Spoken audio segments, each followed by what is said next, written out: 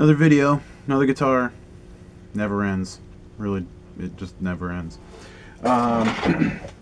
So if you've been following me on, Facebook, Instagram, all those good things, you've probably seen seen at least this guitar body for the past maybe couple weeks or so. Essentially, this was my Fiesta Red Strat. Everything on this guitar was on that guitar except for the bridge. And basically, I saw this body, which is a Capri orange body, that is just, it's so hard to find, and it's originally what I was looking for when I put together the Fiesta Red Strat, even though I do like the Fiesta Red a lot. But this was originally the color I was looking for because I wanted to make that sort of Tom DeLonge, Adam's Song type Strat, and I just couldn't find it. I just couldn't find it anywhere. So anyway, so what I decided to do, instead of just having two guitars just like this, I decided that I was going to make that Fiesta Red Strat, something very different and something like a custom guitar just meant for me, pretty much, just like exactly what I would want in a guitar. And I knew I still wanted a Tom DeLonge guitar, and as much as I said that was my favorite guitar, I mean, it just made more sense to make this one the Tom DeLonge guitar, with the orange. It just made sense. I mean, a lot of people gave me shit for it, but I have every intention of, well, not every intention, but I really do believe that that Strat, once it's finished, will still be my favorite guitar, even though it's going to be completely different from this. And I mean, this thing is awesome. I mean, it's not a hardtail like the other one was, but I set it up to pretty much stay right where it is. It's not really going anywhere. I put like a little block in there.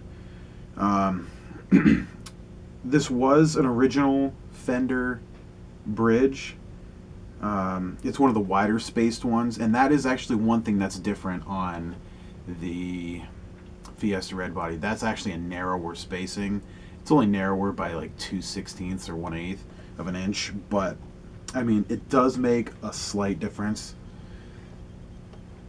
But it's really not super noticeable, and it's not like it's unplayable with like the neck that's on it or anything, because the original Tom DeLonge guitars, I'm fairly certain, were the wider spacing ones. It was just that guitar, that Fiesta Red body, that had I had ordered it with like the little bit narrower spacing. So anyway, like I said, everything that was on that guitar is on this one. This is an original Tom DeLonge guitar neck. I just got it on eBay when I was building that other guitar. The pickguard is from an original Tom DeLonge guitar as well. When I had my black guitar, my black Strat that I turned into like the Tom DeLonge boxcar racer sort of Strat, I took that pickguard off and put the black one on just because, it made sense. And so I ended up keeping this, and it does look really nice. I know a guy was just talking to me about it. And it's not necessarily like a white pearl. It's kind of aged a little bit because it is like 12 or 13 years old now. So anyway, the pickup is a bare knuckle Juggernaut. It is definitely one of my favorite pickups. I don't think it's my favorite pickup anymore, just because I've really grown to love the Stockholm P90 from bare knuckle. But that'll be going into the Red Strat. Other than that, I forgot to mention, I did upgrade the saddles. These are Graphtec String Saver saddles. I chose these all black ones only because they were cheaper. I think these were only like 30 or 40 bucks for the set, and they are so much more comfortable than the bent steel ones that were on the bridge originally, and I knew I couldn't really deal with that. I just never liked those at all. So I went with this one. And granted, it doesn't look, like toms did back in the day, but who really gives a shit, really? And I do know that they have GraphTech saddles like this that have the chrome or the stainless steel or whatever, and then just like a little part of it has the string saver thing to it, but I didn't want to spend twice as much money on it for something that was really just cosmetic. So anyway, I mean, there's nothing really too much to show on this guitar sound wise, because you guys have heard it in all my videos 100 times before. But if you stumbled across this video for the first time, or my channel for the first time, you're just checking this out, I'll definitely show it off. Has a black back plate to it, just because it was something I had lying around and I figured I didn't want it to just be an open cavity if I didn't need it to be. The strings are a little old, I kind of just took them off the red Strat. I didn't feel like opening another pack of strings, so they're not super bright or anything. They're a little duller, but what else was I gonna say? I don't know.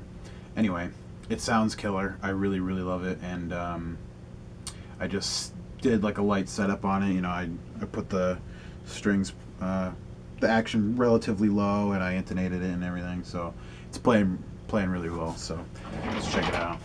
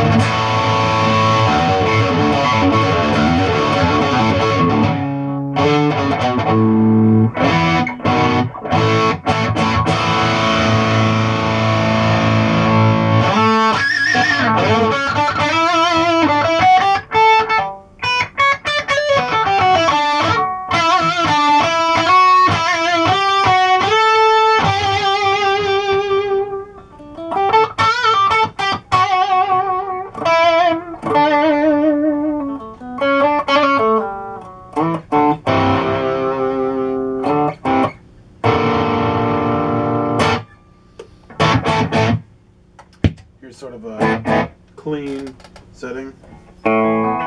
This pickup's really, really nice for cleans. And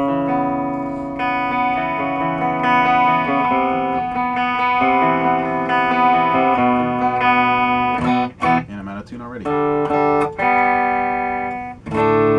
Or not. Maybe not.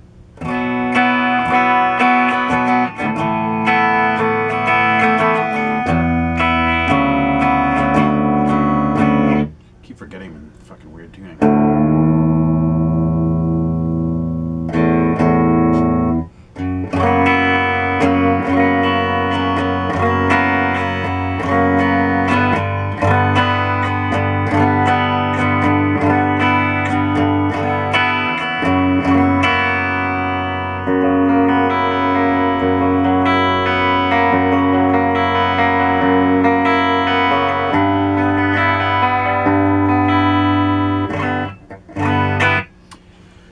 I really like this chord.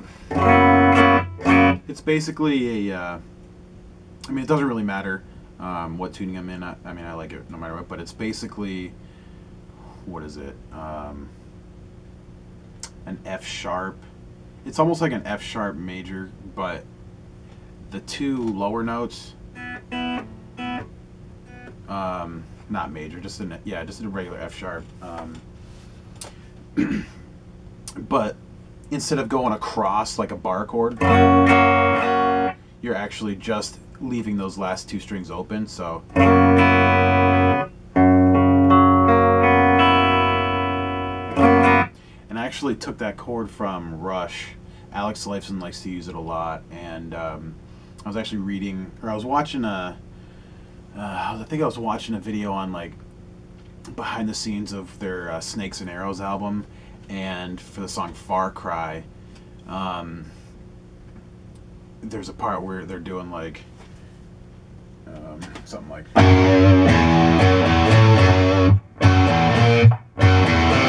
does it go?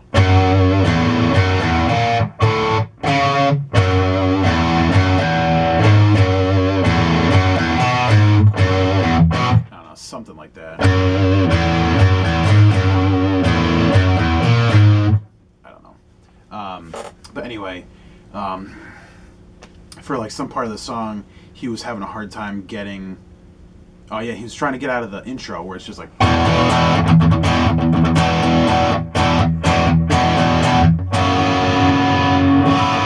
And what he said was he was having a hard time finding a way to transition into the next part with the. So he said that he kind of uses that chord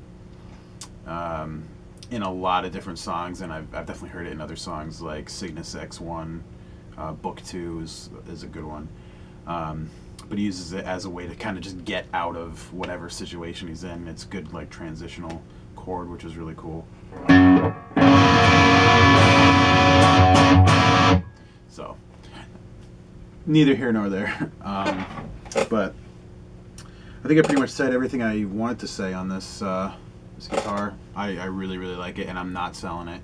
I know a lot of people have already suggested that I should sell it, and the only way I would be selling a Capri orange guitar is if I somehow just found another one, and I found another body or something, and I had a spare couple $100 and I felt like buying that just to put one together to sell.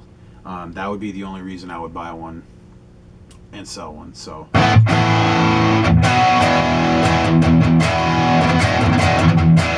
I've wanted an orange Strat for at least a decade, so probably even before I started playing guitar, so probably more than like 13 years ago. When did I start listening to Blink? I started listening to Blink, yeah, like over 13 years ago, and this was definitely like the guitar that really got me into wanting a Strat, like more than anything else.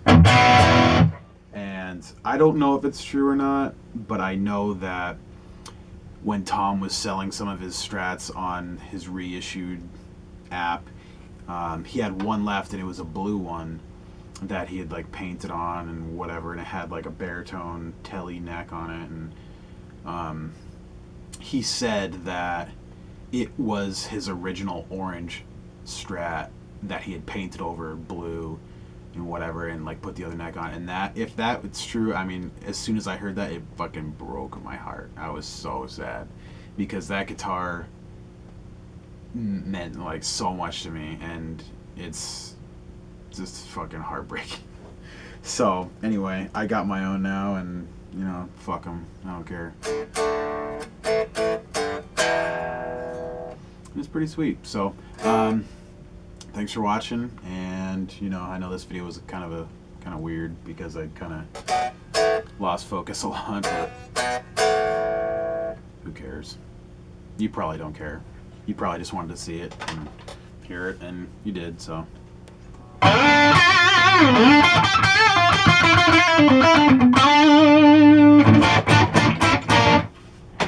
I almost fell out of my chair. Ah!